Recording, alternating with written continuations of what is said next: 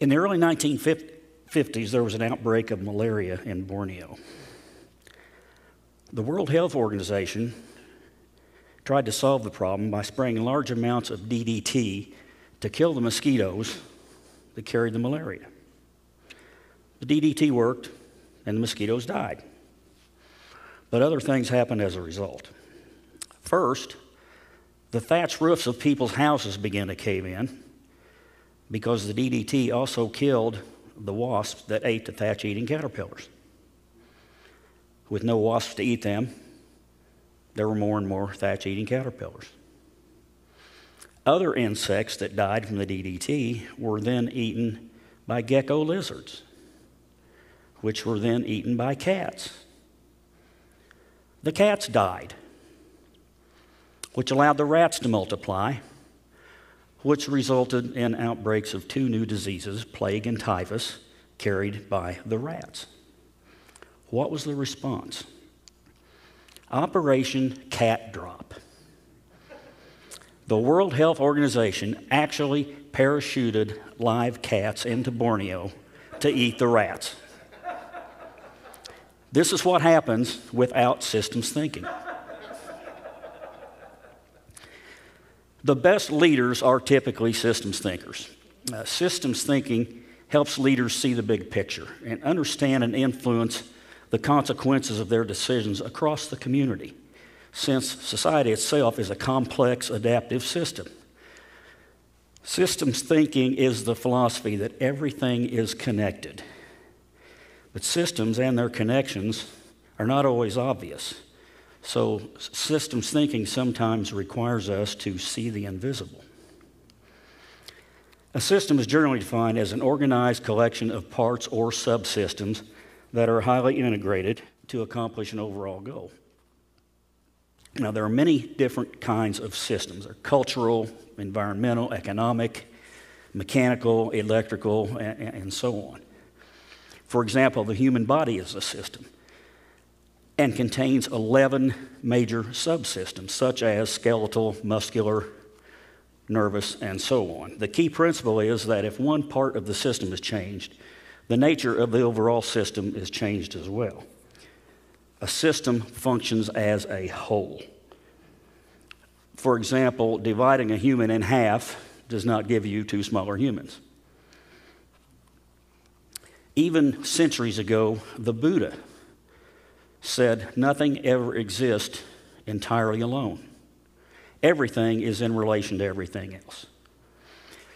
Peter Senge, in his book, The Fifth Discipline, explains 11 laws of systems thinking. I'm going to focus on the four most relevant of these laws, what they mean, how they affect our decision-making, and how they applied to the COVID-19 pandemic.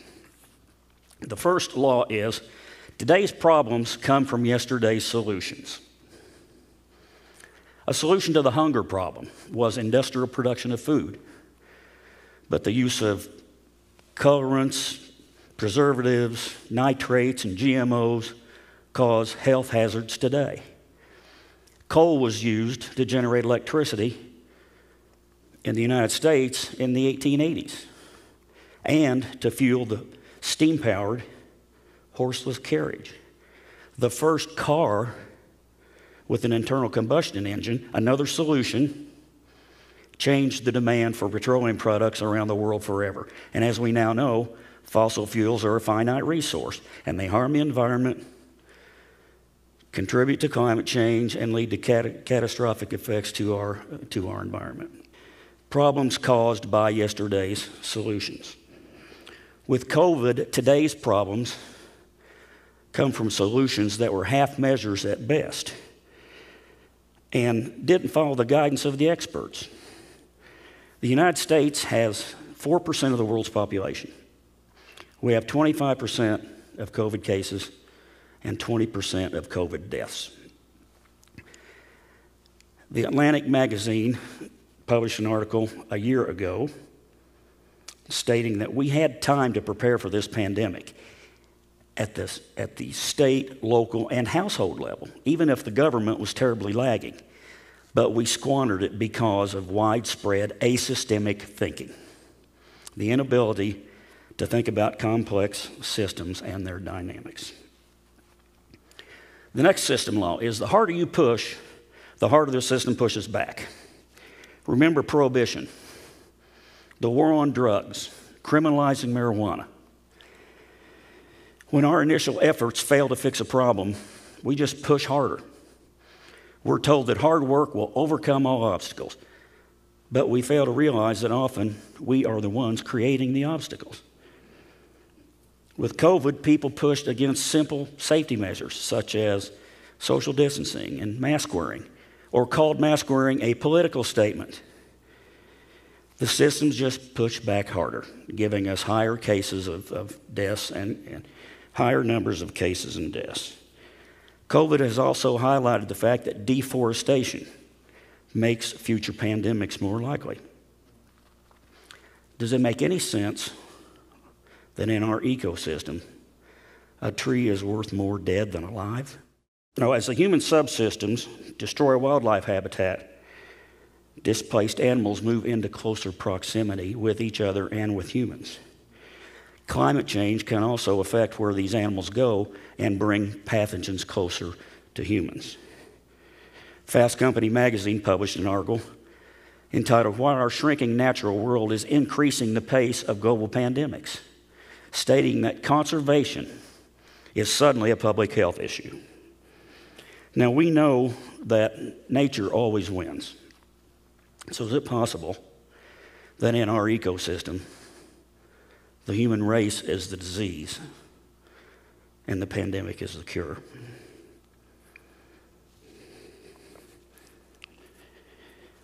The third systems law, the easy way out, usually leads back in. You go to the doctor for a headache. Doctor gives you some pain pills, your headache goes away.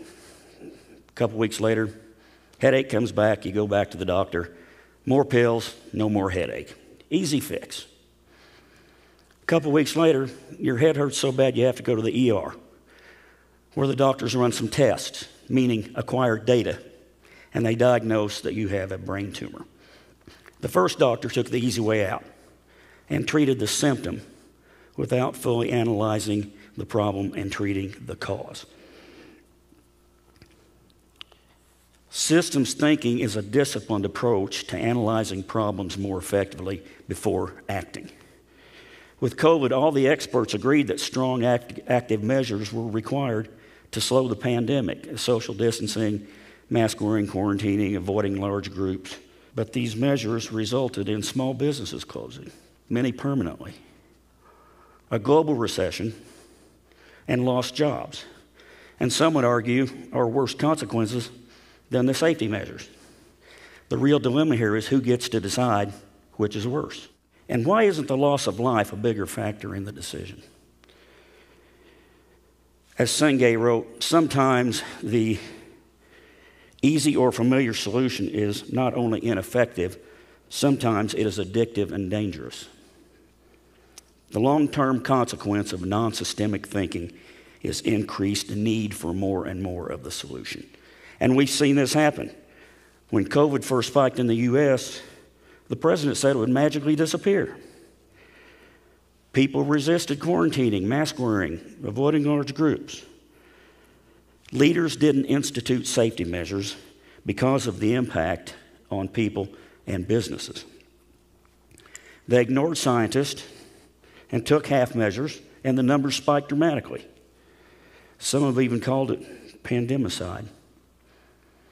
They took the easy way out and based decisions on emotions or politics rather than data. And the easy way out let us right back in and made things even worse. The final systems law that I'll discuss today is faster is slower. Every system has an optimal speed. When growth becomes excessive, the system will try to compensate by slowing down, and that puts the entire system at risk. We all know the moral of the tortoise and the hare. Slow and steady is better than quick and careless. A quick fix usually equals a slow cure. I heard many times in the Air Force, we never have time to do it right, but we always have time to do it over. With COVID, we fast-tracked a vaccine within a few months when the normal clinical trial process can take years. In May of 2020, the vaccine development program was actually named Operation Warp Speed.